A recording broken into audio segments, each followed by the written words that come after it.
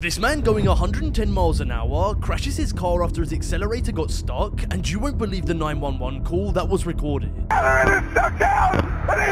Georgia EMT James Benefield was on his way home from work when he says his accelerator got stuck. He said no matter how hard he tried, he couldn't slow down. And at one point, the car was traveling at over 110 miles per hour. He decided that if he was going to die, then he didn't want anybody else to get injured. So with amazing courage, he steered into an empty parking lot to crash his car. And this is the photo of the wreckage. But miraculously, this is him now, and he only sustained a dislocated thumb. And now listen to the 911 call that happened while he was driving.